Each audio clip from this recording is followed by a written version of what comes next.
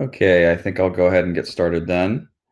Thank you everybody for joining us. My name is Joshua Karasak. I'm a winemaking specialist with Enartis USA.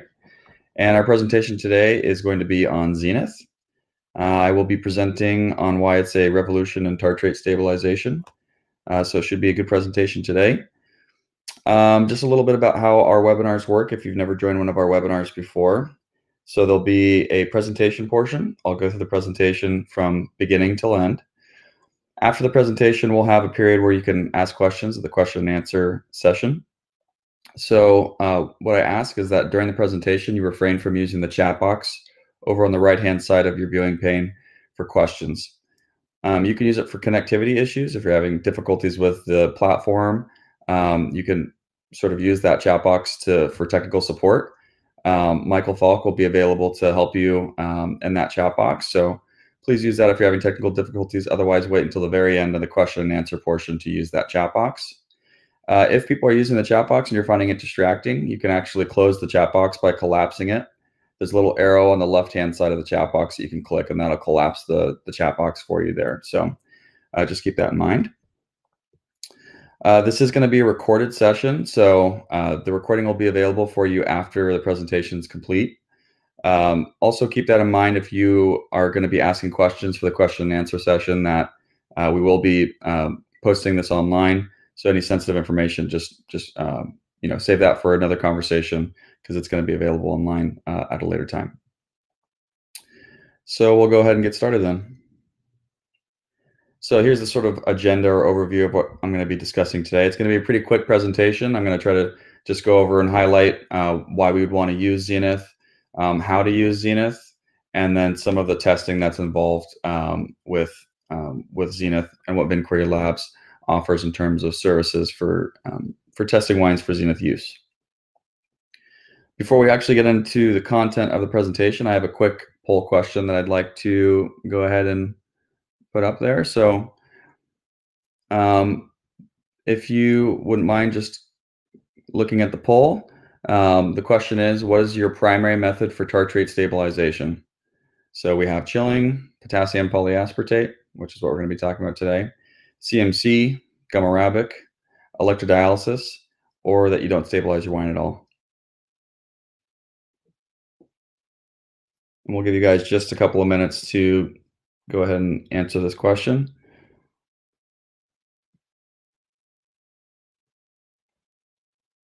Looks like just a little over half of us have answered so far.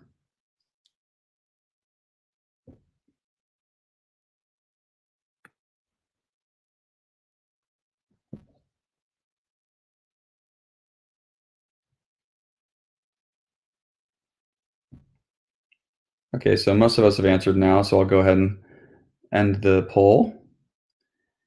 And here are the results. So it looks like chilling is still the most common method for tartrate stabilization. About 59% of us are using chilling to stabilize our wines. That's not really a surprise to me. We know that the industry is still using chilling for the most part. KPA, we have a couple of people that are using KPA already, so that's exciting. We hope to see that number increase over the next few months, and maybe over the next couple of years as well. CMC, so there's still a fair amount of us that are using CMC, 11%. Gum arabic, electrodialysis at 1%, and then 6% of us are not stabilizing our wine at all. So interesting results. I'll go ahead and close the poll, and we'll get into the actual presentation. So first off, we're going to go over why we would want to work with Zenith, or why consider Zenith an option for tartrate stabilization. And I'm going to go through point by point these different aspects. So we'll talk about the innovation behind Zenith and KPA, the performance of the molecule itself compared to CMC and other options that are available on the market, the quality aspects, and why we'd want to consider moving away from chilling in terms of the application of KPA, sustainability, which should be at the forefront of a lot of our processes, because it's becoming growingly more important to consider sustainability in our processes, and then cost effectiveness. Ultimately, we have a bottom line to consider when we look at our processes. So we'll go over the cost effectiveness for the application of Zenith as well. So first point on innovation. So what is Zenith in the first place? Zenith is a range created by Enartis USA, or by Enartis in general. And what Zenith is a range of tartrate stabilizers that are based on a new molecule that we developed, which is called potassium polyaspartate. So we developed this molecule, and it's patented by Enartis. And essentially, what potassium polyaspartate, or KPA, is it's derived from aspartic acid, which is a natural amino acid that's found all throughout nature. What we do is we heat that molecule to form a polysuccinamide, so basically a long string of those amino acids. And then we salify it, which means we basically make a salt of that polyamino acid. And that's what potassium polyaspartate is, or KPA. So this is what the molecule looks like here. And what potassium polyaspartate does is it has a tendency to chelate cations, and in particular, it chelates potassium. So it binds to potassium. And what that does is it prevents potassium from being able to interact in the formation of potassium bitartrate. So KPA is a molecule developed by Enartis, and Zenith is the range of stabilizers that contain KPA. So I'll be using Zenith and KPA sort of interchangeably throughout the presentation. If I'm talking about Zenith, I'm basically talking about KPA because all of the Zenith range contains KPA. We have two versions of Zenith that are currently available on the US market. Zenith Uno, which is used for whites and rosés, and then Zenith Color, which is used primarily for reds. The Zenith Uno is just a solution of potassium polyaspartate with some SO2 as a stabilizer. And the Zenith Color is going to be a blend of KPA as well as a filterable gum arabic. So the KPA in the blend, the Zenith Color, is going to be stabilizing the tartrates, and the filterable gum arabic is going to be there to stabilize any unstable color.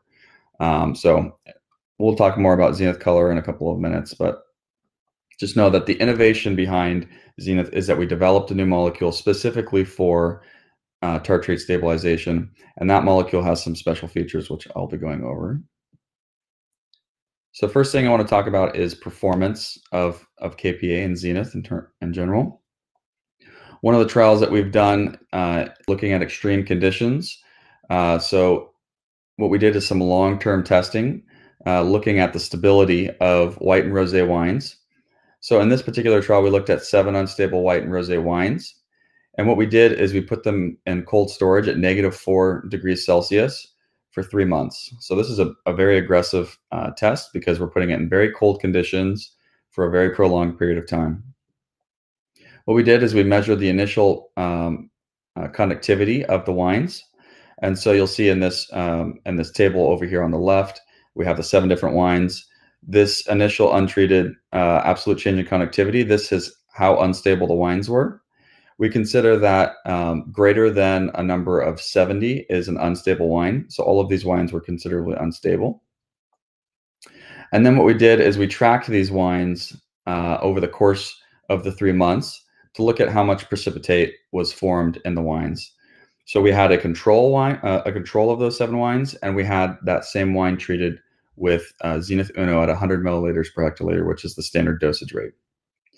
And I didn't put any of the Zenith Uno over on this chart over here because they would all be basically a straight line at the 0% precipitate, because none of the Zenith Uno wines precipitated any tartrates over the course of that 3 months. While if you look at some of these other wines, you'll notice that after 6 weeks, we had basically all of the wines precipitating as much tartrates as they were going to precipitate. So let's just look at a visual of what that looks like. So this is the images of the flasks that we used for this test. And on the left is the control. On the right is the treatment with Zenith Uno.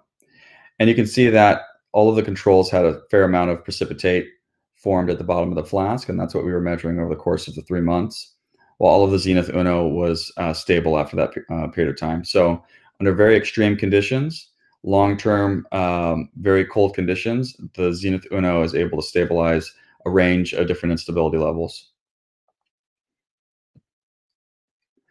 Outside of just the length of time that the KPA or Zenith is able to stabilize the wines, we also would want to consider, let's say, highly unstable wines, and compare it to other additive methods like CMC. So in our lab at Vinquiry Labs, we receive a lot of wines that go through tartrate stabilization, and we do a lot of conductivity measurements. We came across some highly unstable wines in the lab, and we wanted to put them to the test with the KPA and with CMC. So we compared at equal dosages of CMC and KPA and these three different wines, and we looked at to see whether or not the Zenith is able to stabilize these highly unstable wines. So on the y-axis here, we have the absolute change in conductivity. So the higher this number is, the more unstable the wine is. And we have it presented as an absolute change in conductivity and a percent change. If you're more familiar with the percent change, 19.2% is very, very unstable.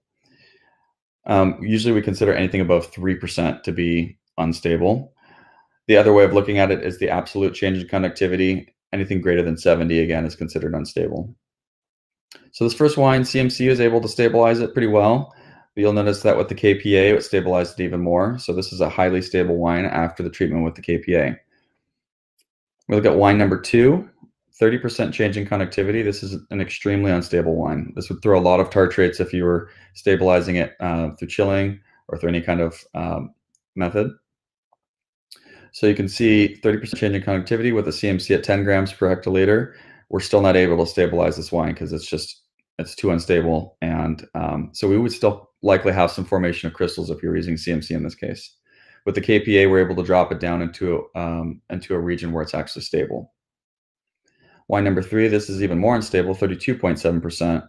Again, with the CMC at the standard dosage, 10 grams per hectoliter, it's still at a range where it could be considered unstable, where the KPA is stabilizing that wine. So KPA is able to stabilize very, very unstable wines. And so the effectiveness in terms of not only the longevity of the product, but the ability to stabilize the tartrates is quite high, even higher than CMC. So now that we've talked about the performance or some of the performance aspects of KPA, I'd like to switch to talking about the quality compared between treatments from other methods and with the KPA. So one thing to consider if you are doing chilling for your tartrate stabilization is that with chilling, when you drop the temperature of the wine down, the solubility of oxygen in that wine becomes higher. So that's an inverse relationship. As you decrease the temperature, you're able to solubilize more oxygen in that wine.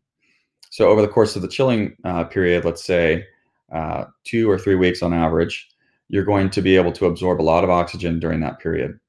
When you heat up that wine, that oxygen is going to be able to react and you'll lose freshness and you'll basically oxidize the product. So this is one thing to consider, is that if you're doing chilling, you are losing quality through oxidation, through loss of freshness. And so that's one reason to look to an alternative. And that's one of the reasons why Zenith was developed. Another thing to consider is that through that process of chilling, what you're actually doing is you're removing tartrates from the wine. So you're actually precipitating natural acidity in the wine. In some regions, like most of California, acidity is a prized thing because it's often limiting in some winery and some wines in some regions. So you want to preserve that acidity as much as you can. So chilling is not the best way to do that. You're going to lose some of that acidity through that process. You're going to lose TA and titratable acidity when you chill down a wine. And also think about all these tartrates on the inside of the tank are going to need to be cleaned off. So you're going to need to use hot water, detergents, and depending on how much tartrates you have in the tank, you can have quite a lot of cleanup associated with that. So there's labor involved in that process. There's wine losses involved with the racking from the tank. So these are all things that we need to consider, and what we'll be talking about more in terms of cost and why we would look to alternatives for this method.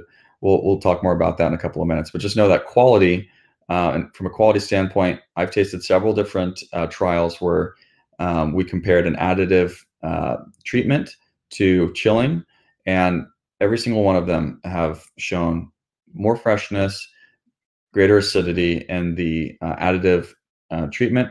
In this case, that would be like Zenith, compared to chilling, where it was a little bit more flabby and more oxidized. So just the quality aspect is another thing to consider.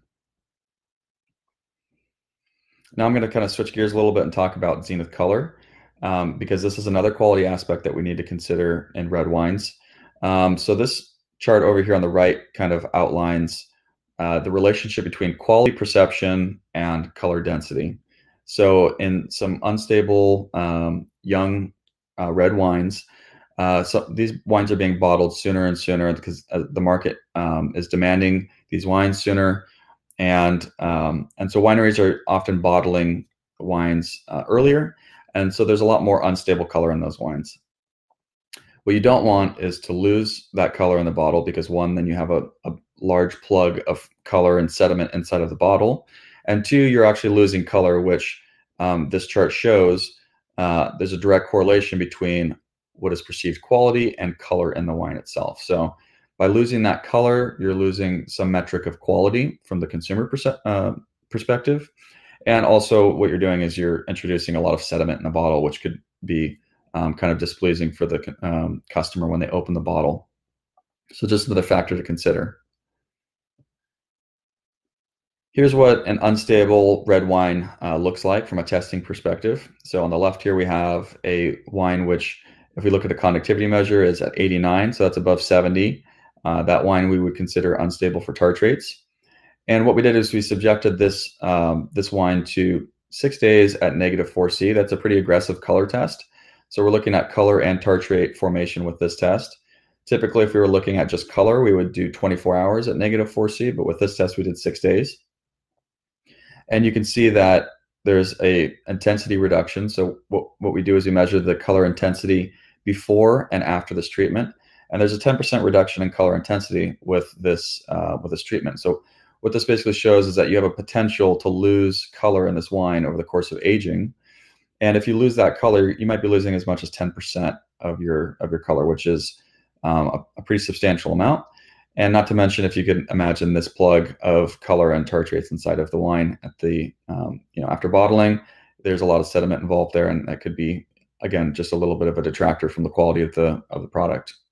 So Zenith color, the same wine was treated with Zenith color and subjected to the same treatment, and you can see that there's no sediment formed, no color, no tartrate precipitate, and so this wine is considered stable. So that's the benefit of Zenith color, is that you can in red wines you can stabilize the tartrates as well as the color. So now we're going to kind of shift gears a little bit and start talking about the sustainability aspect of using Zenith and using KPA. So this group called Stabwine, which was formed in Europe, was basically established from universities, wineries, institutions. Enartis was also involved in this group, and basically what this group was looking at is the sustainability of the different methods for tartrate stabilization. So there was a lot of collaborative work done here between all of these institutions, and also in conjunction with wineries to investigate the sustainability of the different practices for tartrate stabilization. So the data I'm going to be sharing with you is a result of the work that was done for this project.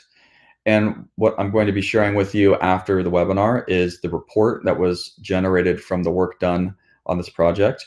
And that report includes all of the data and all of the information involved with this project. So if you're interested in the sustainability aspect for tartrate stabilization and you want to look heavier into the data that was collected through this project, we will be sending that to you. It'll be a PDF in the email after this webinar. So keep your eyes out for that. So first thing we'll consider is energy usage through the different processes. The processes we'll be considering are KPA or Zenith, manoproteins, CMC, gum arabic, resins, electrodialysis, and chilling. And what was looked at here with this, basically this data, is the energy usage, which translates to production of CO2.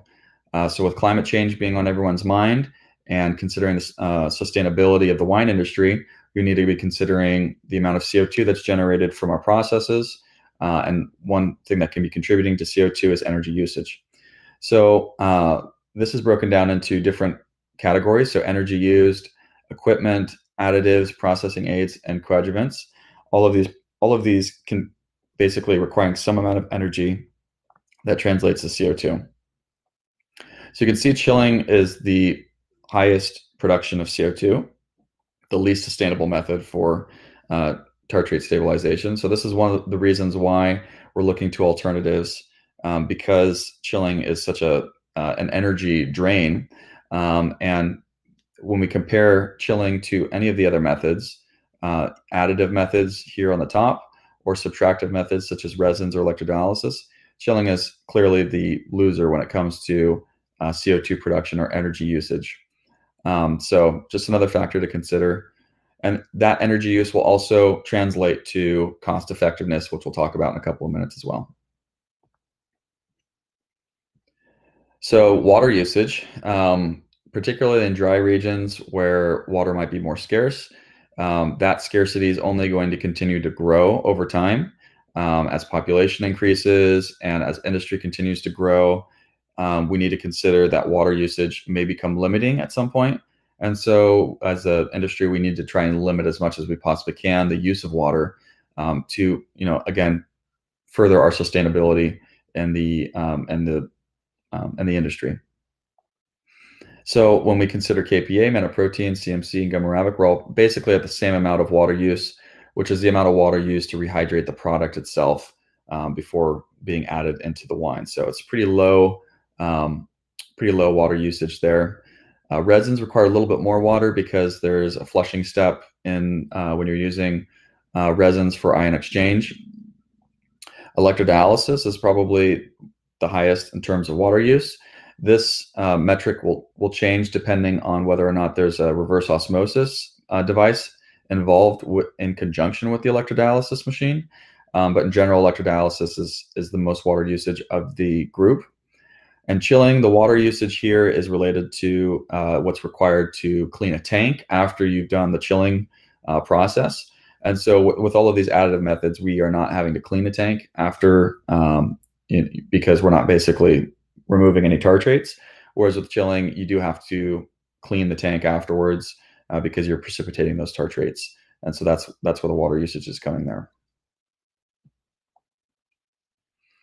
For cost effectiveness, again, if we're considering why we want to look to alternatives, cost effectiveness is always a concern. KPA is the most cost effective of any of these methods for tartrate stabilization. It's less expensive than resins, gamma arabic, CMC, electrodialysis, metaproteins, and chilling. Chilling is the most expensive process out of all of them. The costs involved there, again, you can look at the details in the Stabby Wine document that I'm including, but it's broken down by the labor involved and with racking a tank after chilling and cleaning the tank, costs involved with wine losses from the racking, costs involved from the energy used to chill down the tank.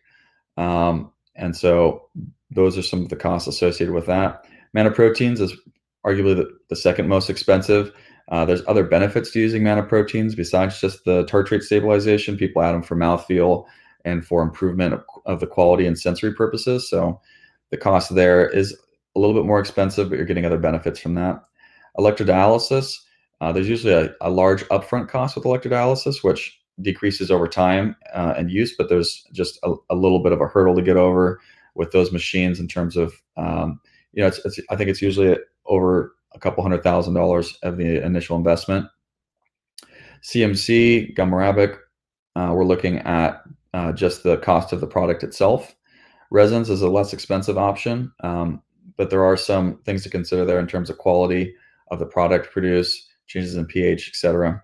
And then again, KPA is going to be the least expensive option out of that group. So now that I've broken down why we might want to consider using Zenith, I'm going to explain a little bit about how to use Zenith and how it's applied. So Zenith is applied just before bottling. It's applied to a wine that has below 2 NTU, so you don't want turbidity in the wine when you add the Zenith. The reason for that is that Zenith or any additive colloid that you use can interact with turbidity in a wine, and through that interaction with the turbidity, you can lose effectiveness of the product. And so you want to add it to a wine that is basically clear below 2 NTUs. We recommend preparing the wine for Zenith. So what that involves is bentonite fining trials for the use of with Zenith. These are trials that can be done at Vinquiry labs. And essentially what that does is it looks at the protein stability of the product. Because if you have unstable proteins in the wine, those proteins can interact with the Zenith and you can lose effectiveness and potentially form a haze in the bottle if you're not careful. So it's very important that one, you have a protein stable wine when you're using Zenith, which usually isn't an issue because most people are protein stabilizing their white wines anyways. So you need to have a protein stable wine, and in general, you need to have a wine which is a little bit more protein stable than typical heat stability requires. And it usually ends up being about 0.5 pound per thousand or 1 pound per thousand more to prepare it for the use with Zenith. So we recommend doing bentonite fining trials for Zenith through Vinquiry Labs. And it's usually like it's like an extra $20, I think, on top of our normal bentonite fining trials for us to do that. But that is a crucial part of the process, because what it does is when you get to the point where you're doing your Zenith testing, so when you're testing your wines for compatibility with Zenith, it prepares the wine for that test such that you won't have to go back and add any additional bentonite, which can slow down the process and just be a little bit of a headache for winemakers. So I do recommend the bentonite fining for Zenith. It'll help expedite the process much greater than just doing regular bentonite fining trials oftentimes. And so again, the product is added just before bottling. You add it to a wine which is low turbidity and has passed the testing from Vinquiry Labs for the Zenith panel. And then it's basically added and you're good to go. Zenith or KPA has no impact on filterability. So you'll notice in this graph right here, we're looking at filterability index compared to a control, and those lines are right on top of each other. KPA is extremely low viscosity, so it's very, very filterable. So you're not going to encounter any filterability issues, which some versions of CMC or other gums can sometimes cause difficulties with filterability, and you're not going to encounter those issues with the use of Zenith, and particularly Zenith Uno, which is just the pure KPA. So here are some of the panel offerings by Vinquiry Labs. Here's the bentonite fining trial for Zenith. That's something I recommend for all whites and rosés. It's going to make your process so much easier, and it's just going to be the way to go. And that's what I recommend. Before every wine is treated with Zenith, you need to do a Zenith panel. So there's a Zenith panel for whites and rosés. There's a Zenith panel for reds, and there's a Zenith panel for sparkling wines. With whites and rosés, we check the tartrate stability of the product with Zenith Uno, and we check the colloid stability to ensure that you're not going to have any negative interactions between the Zenith and your wine. So this is a critical step in the winemaking process when you're using Zenith, and I would say that it is a requirement for your wine to ensure that you have tartrate stabilization and colloid stability with the product. With Zenith, we're looking at Zenith color use and reds. We're looking at the color stability, and we're looking at the tartrate stability with that product. With Zenith for sparkling, we have two versions of that. I didn't include it in this table, but we have two versions of it. We have one for traditional method and one for Charmat. The traditional method looks at doesn't look at the colloid stability because that's not as important for traditional method wines and for base wines in particular. The sparkling panel for Charmat, we look at colloid stability. So you want to make sure that you have a protein stable base wine when you're using Zenith in those products. So that's the difference between those two different panels for sparkling wines. So just a little bit of a teaser. So I've gone through the application of the Zenith Uno, the Zenith Color, but we do have some exciting new products that we'll be including within our range fairly soon. The Surly KPA. So this is a product that's intended for aging use with KPA. So that's a little bit of a different application. And again, that's something that's going to be coming soon, and we'll be excited to introduce that product to the market. But for now, I'm just sort of introducing the idea that we will have more products containing the KPA because it's such a useful tool. We also have the Stab Seal K+, which is our manoprotein stabilizing agent that has a little bit of KPA included in it. So that'll be the Stab Seal K+ with KPA. So those are two products that will be coming soon to Enartis, and we will introduce those products when they become available. But I'm just sort of introducing them to you now, just to sort of let you know that they're coming. And that pretty much does it for our presentation today. I hope the information that I presented was useful in terms of your understanding of the use of KPA and all of the different aspects to the product itself. What we're going to do now is we're going to open up for question and answers. So the chat box on the right-hand side will be the place that we can do that. I'll go ahead and open up that chat box now.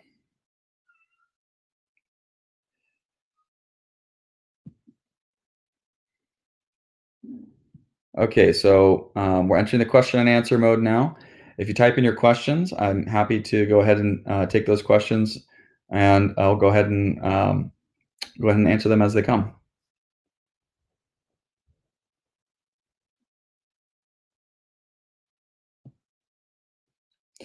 So Casey DeCesar is asking first, can you comment on the changes of haze formation in a red? So haze formation in a red, I guess you're probably talking about color interactions. You can form some hazes in red wines, either through iron casts or through the formation, let's say in some North American hybrids where there's less tannin, you might have a protein haze that can form in a red wine. That's not very common in vinifera varieties because there's not a lot of protein in viniferas.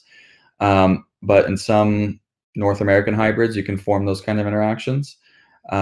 Most haze formation, though, is in the form of a sediment because in red wines, you just have so many phenols and so many other materials that generally you'll form a precipitate before you'll form a haze. Sometimes you can have hazes form in red wines because settling is not efficient, either if you have pectins or glucans present. That might be the reason why you'd have a haze. But in general, those are the things that you would see in a red wine with haze. With the Zenith color, what we're really going for is protection of the color, precipitation, and protection of the tartrate formation, which are both important. So Robert Campbell is asking, what's the dosage? So the dosage, standard dosage for Zenith Uno is 100 milliliters per hectoliter. For the Zenith color, it is 200 milliliters per hectoliter. So those are the two standard dosages. Those are going to be on the TDS sheets, which you can find on our website. Those TDS sheets include all of the information about the use of the Zenith, and I do recommend looking over those if you are going to be using the Zenith. Patrick Hale is asking, is it compatible with Stab Micro? Absolutely. Stab Micro usage will not affect the Zenith. Typically, Stab Micro is used over the course of fermentation and aging. Since Zenith is applied at the end of the process before bottling, you're not going to have any interaction between the two molecules anyway, but there's no interaction between Stab Micro and Zenith. Danielle Lafayette asks, what is the shelf life of a wine with KPA? So far we have testing of up to 5 years. That's as long as the molecule has been around. We have long-term testing of up to 5 years, and the KPA is completely stable. We have other testing that we've done to predict the shelf life stability of KPA, comparing metatartaric acid, comparing CMC. And what we do is to predict the stability of the molecule over time, we apply heat because heat can basically predict whether or not the molecule is stable. With metatartaric acid, you see that the application of heat deteriorates the ability of the molecule to stabilize wine. With KPA, we do not see that at all. So the application of heat does not affect the stability of the KPA, and the wine remains stable after the application of the heat with the KPA in it. So while we only have 5 years at this point, we suspect that it'll be stable for much longer than that. And so we're confident that the longevity of the product is quite good. Kyle Loudon asks, what is the procedure to follow for Zenith after potassium carbonate addition to reduce acidity? So what I recommend if you're going to be applying Zenith or you're going to be applying any additive colloid is you get as far along in the process as possible before you do your testing of the wine for Zenith use. So that includes all of your adjustments for fining, all of your adjustments for sugar, any major adjustments you're going to make to the wine. You need to make all of those adjustments before you submit the wine for a Zenith panel to ensure that there's not going to be any changes to the wine matrix after the testing is done. So you need to do all of those things before you do the Zenith panel.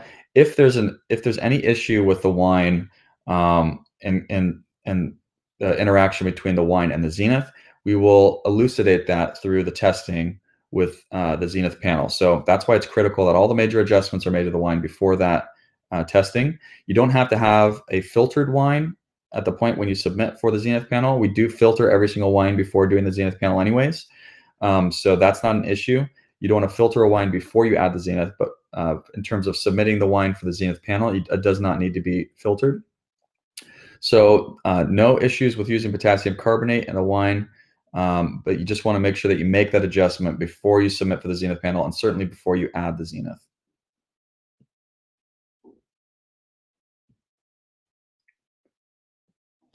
Anjanelle is asking, how do wines taste with Zenith? So there is no sensory impact with the use of Zenith.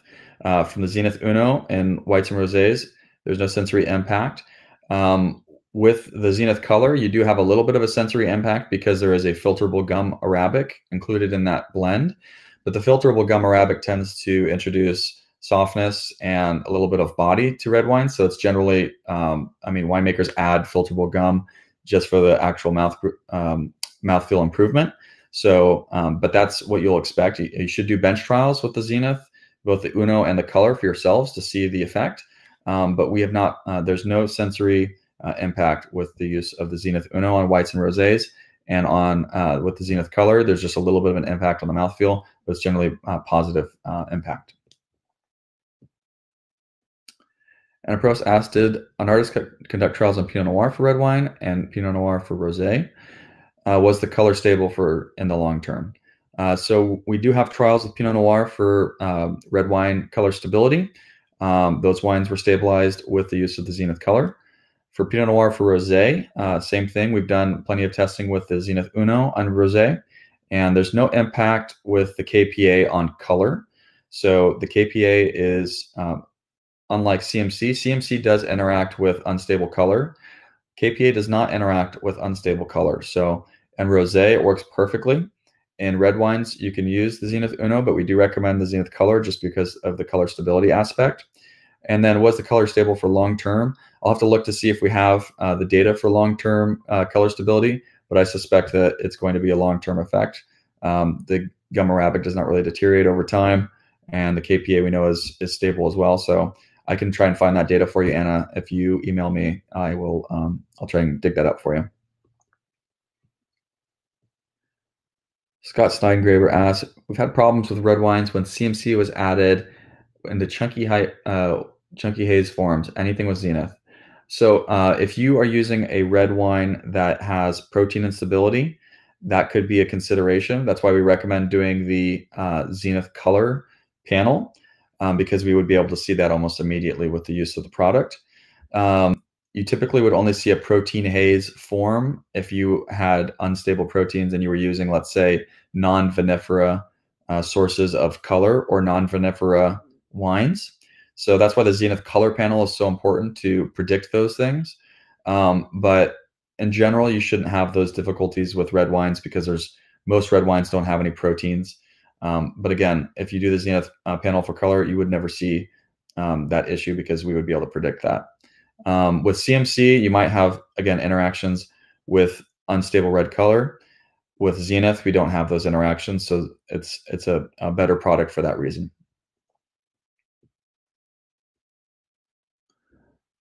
Molly Haycock asks, with regards to label information, is Zenith considered gluten-free, organic, vegan? It is not organic. I believe it is vegan, and it is gluten-free.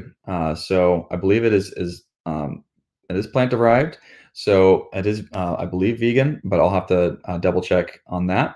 And then in terms of organic, we haven't gotten organic certification on it, but we can look into the governing bodies in terms of the CCOF to find out if that can be approved for organic wine. So if you send me an email after this, Molly, then we can talk about that further. Haley Sykes asks, for the performance long-term extreme conditions slide, wines 1 through 7, were the control wines stabilized at all, i.e. chilled? No, they were not stabilized through chilling. The purpose of that trial was to look at, one, if the wines were going to precipitate tartrates in their typical state, and then two, was the Zenith able to prevent those tartrates from forming in those wines over that period of time. So it wasn't necessarily a chilling versus Zenith trial. It was a can Zenith stabilize a wine under extreme conditions trial. So those wines were not chilled before the trial began. Connor Russell asks, in the trial you showed 7 unstable wines. Comparing with and without Zenith, what was the dosage rate used in the bench test? That was 100 milliliters per hectoliter, so that was our standard dosage.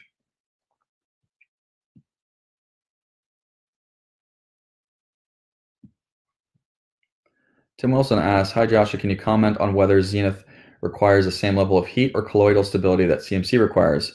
We have found that CMC requires 2 to 5 pounds per thousand more bentonite than just heat stability. So Zenith is less interactive with wine proteins compared to CMC. That's another benefit of Zenith. We've done side-by-side trials comparing the amount of bentonite required for the use of Zenith and the use of CMC. And Zenith is oftentimes a pound per thousand more than the heat stability test, and oftentimes much less than the CMC. So that's another benefit to using the Zenith over CMC. And if you're seeing levels that high, 5 pounds per thousand more bentonite than just regular heat stability, I would consider looking at the pectin and glucan levels of those wines. What we found is that wines that are having that kind of negative interaction with CMC typically have very high pectin or glucan levels, and that can affect the way that the bentonite is preparing a wine for the use of CMC. So I would just recommend looking at those things next time that you do a test like that. Ken Safford, what preparations are needed for red wine and Zenith color? Same in terms of turbidity. You want to have below 2 NTUs. Make all of your adjustments in terms of fining, clarification, all of those things ahead of time, and then submitting that wine for the Zenith panel. All of those things will prepare your wine for the use of Zenith color.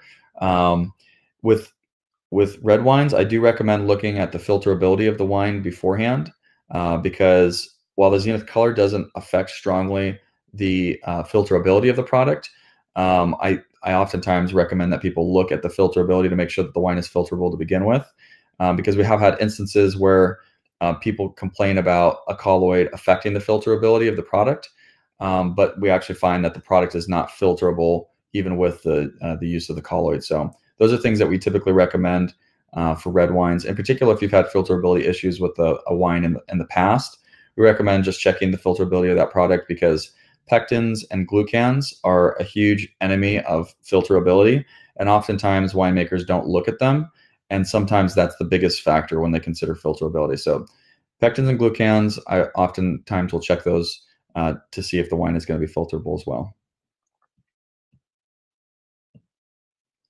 Brian Shaw says, you mentioned Zenith Uno has no filterability issues, but the slide says to add Zenith Uno post-filtration. Does it make a difference if it's added before or after filtration?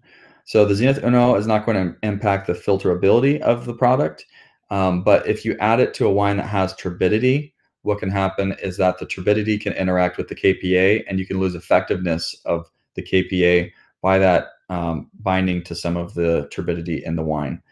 So typically, if you're going to be doing the Zenith panel on a wine that's post-filtration and you're adding it pre-filtration, then you could have some difficulties with that. So we just recommend adding it post-filtration, just because, why not do it at that point anyways?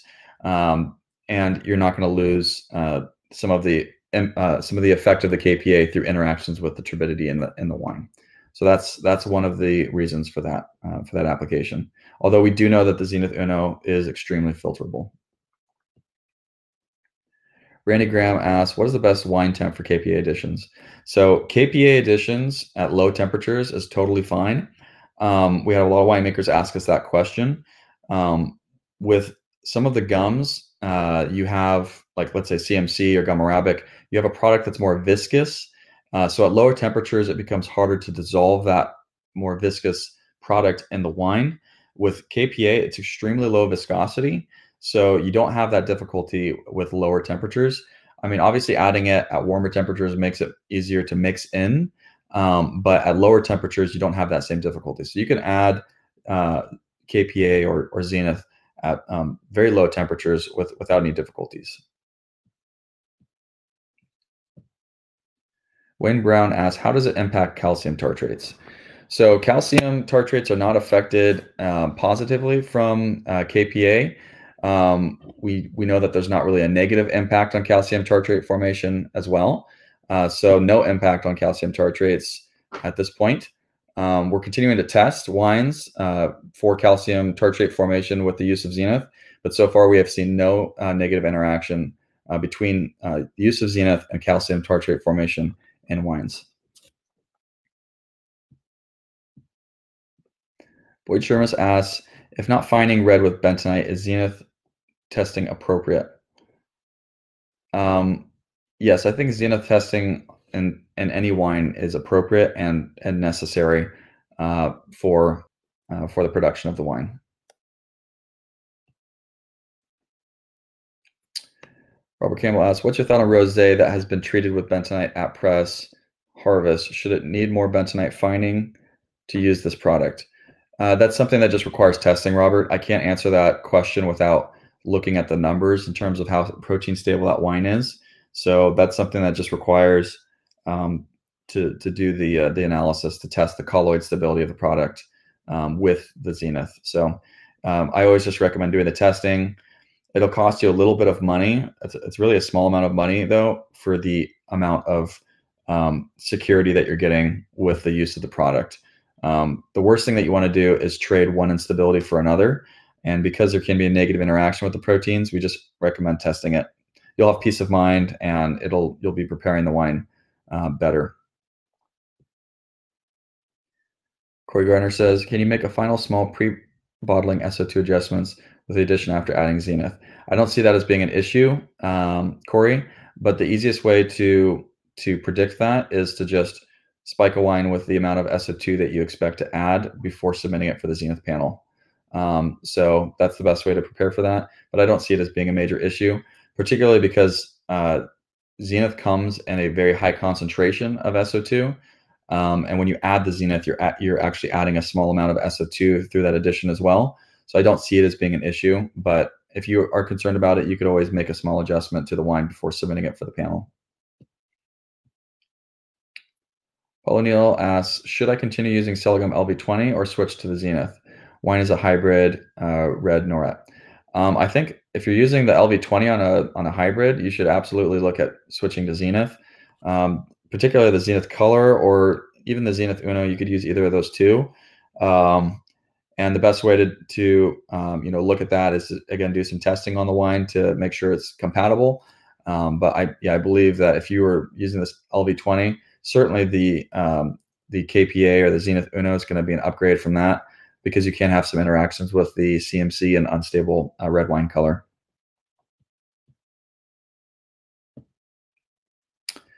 Lucky Cummins asking, can it be used in unfiltered wines if they are below 2 NTUs and protein stable? Yes, the answer to that is yes. But again, you should do testing on it just to assure that you're not going to have negative interactions. I guess that's sort of the underlying theme here is just to test the wine first. That'll make sure that the product's going to be able to be compatible with it. But yes, I suspect that you would be able to do that. Tim Wilson's asking, hi Josh, can you comment on whether Zenith requires the same level? I think we already answered that question, so I'm gonna skip past that one. Paul's asking, what's the difference between Celigum, LV20, and Zenith? Different molecules. Again, LV20 is going to be more filterable than the Zenith, or going to be more filterable than other CMCs, but the Zenith is more filterable than the LV20. So that's one more benefit.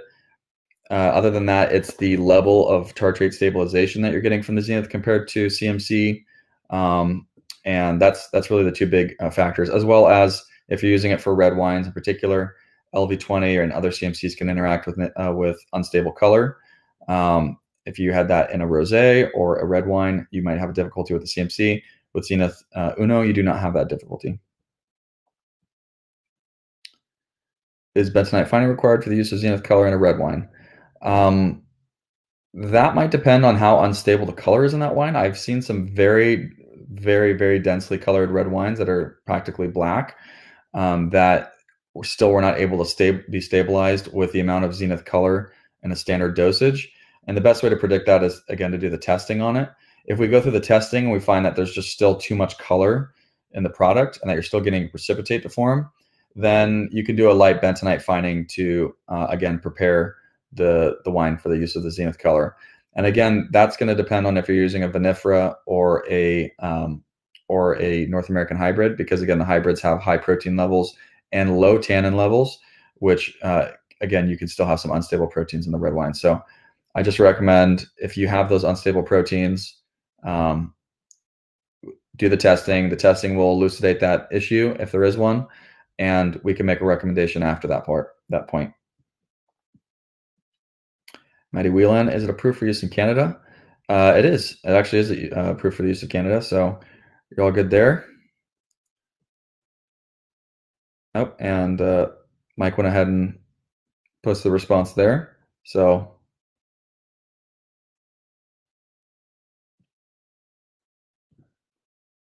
okay, I'm sorry. I'm taking that back now. I thought that it was approved in Canada, but it looks like we're still waiting to hear from Health Canada as to whether or not it's approved. So we should be hearing early March to mid-April on that. So I apologize. That's my my bad. So yeah, that one we're still waiting out for approval in Canada. So Brandy's asking, is it under the 24,246? It's under the 24,250 right now. So the TTB currently is reevaluating the list for the 24,250 and is probably going to be moving some products from the 24,250 to the 246. But currently it is listed on the 24,250, and we don't suspect that it will be moving to the 24,246 in this next round of considerations. So if you wanted it to be considered for the 24,246, I would consider writing a letter to the TTB just to request that.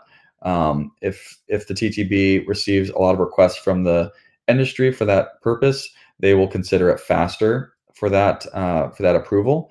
But right now it is on the 24,250, so approved for domestic use in the United States, with some consideration for export to countries that also have it approved, which at this point is most other countries in the world, except for China. But currently the 24,250, so it's approved for domestic use. Sarah Hall asks, what is the maximum rate you can add? The 100 milliliters per hectoliter recommended dosage is the maximum addition rate.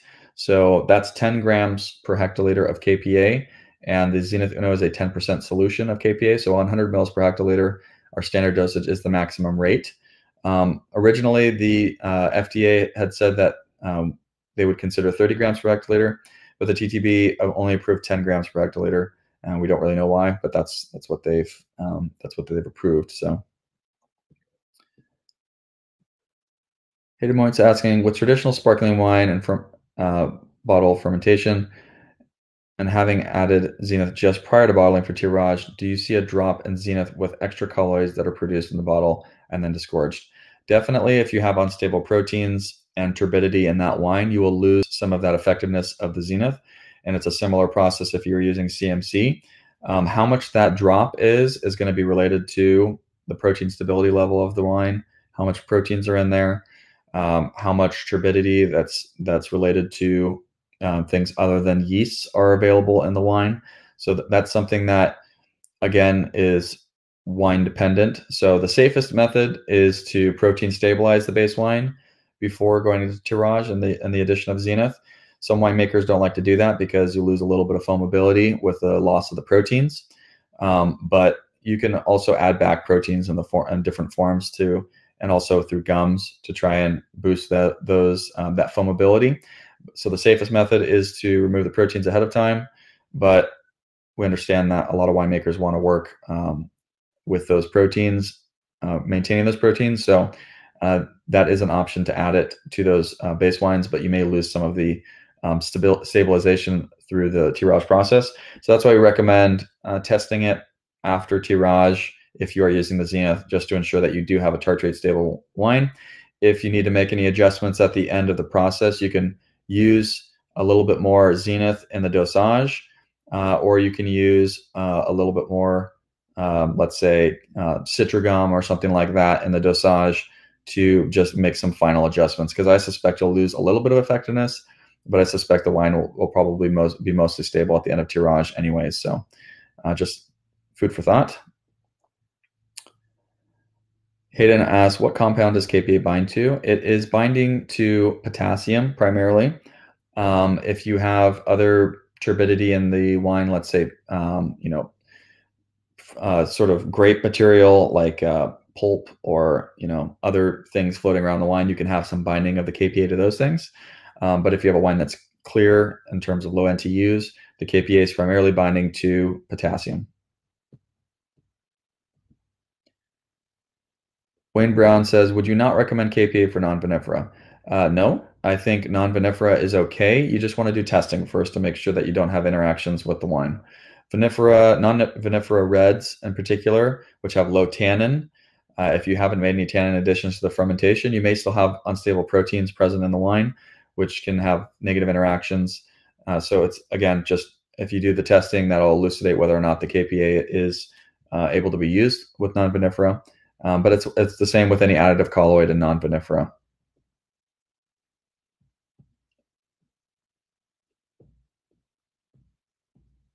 Sarah Hall is asking, can you provide the test procedures for us to conduct on our panels? I don't believe we're offering the testing procedure from a colloid stability standpoint. I think that's a proprietary method, so I can't share that with you, Sarah. The method that we're doing for testing on the conductivity aspect is just a mini contact test with and without the Zenith included.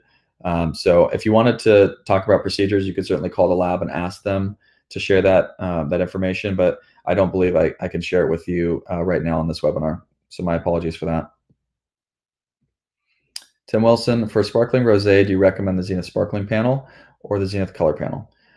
Zenith color panel is for red wines. So for rosés, if it's a really darkly colored rosé, then you might want to do a Zenith color panel. But I suspect in a rosé, most of the color loss that you're going to have is through oxidation rather than unstable color precipitating. So for sparkling rosé, I would recommend the Zenith sparkling panel.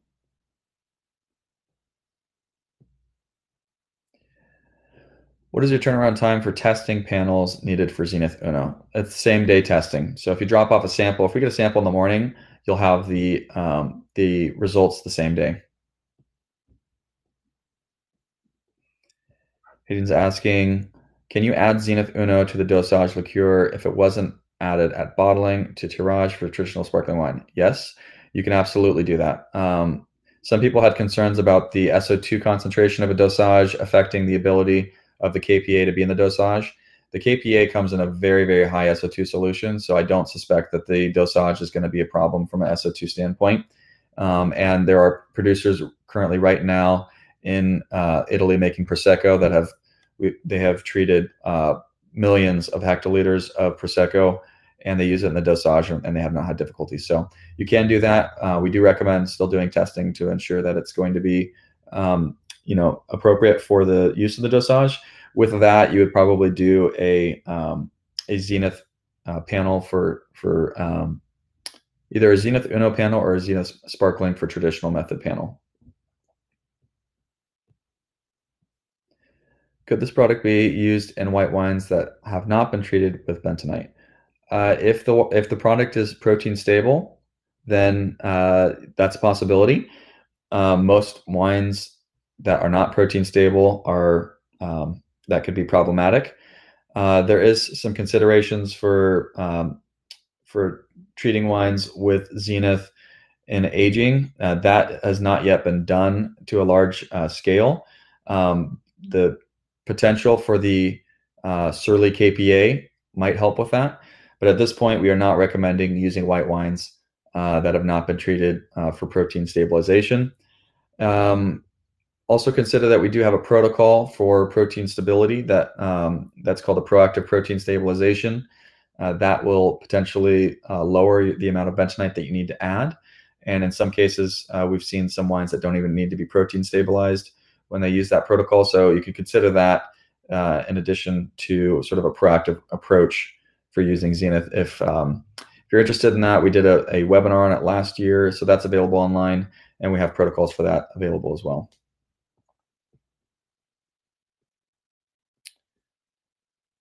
Okay, we're getting close to the end of the questions here. Any stability issues with sweet wines? I see no difficulties with sweet wines. You just have to make sure that you do your testing. And if you're going to make any adjustments to the sugar level, make those adjustments before submitting the wine for the panel.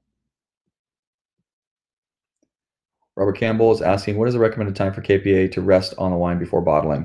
As soon as the KPA is mixed into solution, you can filter and bottle it. Again, there's not really a period of time that's required before filtration and bottling, before final filtration and bottling.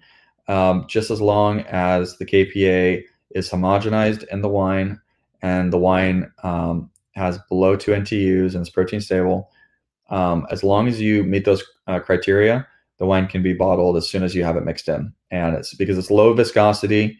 It's very easy to mix into the wine, so there's not the same waiting period as with some other gums or CMCs. You don't have that with Zenith. What is your lab testing turnaround time? So for the Zenith Uno panel, it is same day. Zenith Color panel is longer because it's an actual physical 6-day cold hold test. So the Zenith Color is 6 days. The Zenith Uno is going to be same day. KPA is not covered under the 24246 line item for finding agent cold stabilization. So specific application to use it must be made to the TTB. No, the KPA is covered under the 24250, which means it's approved for domestic use. So that's a different line item, and it does not need to be need to be a specific application from the TTB. It's approved by the TTB under the 24250 for domestic use. What is the shelf life for leftover product? I've heard different recommendations on this. It's really dependent on the SO2 level and how much headspace is in the bottle and how you're storing it. But we recommend about 4 months after opening it to use the product. I've heard some people using it after that portion, but we recommend after about 4 months is how long you should consider getting some new KPA. Okay, that looks like I've reached the end of the question and answer portion. Again, thank you very much, everybody, for joining us today. I hope that it was helpful in terms of answering your questions on Zenith. If you have any more questions, feel free to email myself. You can also reach out to us by phone. Again, this is a recorded session. It's going to be available online for you in just probably a couple of days. I would encourage you, as soon as I end this webinar, there's going to be a survey that you're prompted and taken to. If you wouldn't mind just answering that survey to let us know how we did. And then also we will be sending follow-up PDFs in terms of the Stab Wine project and also some of the presentation as well. So thank you everybody for coming. I hope that you all have a great weekend, and we'll see you for the next webinar.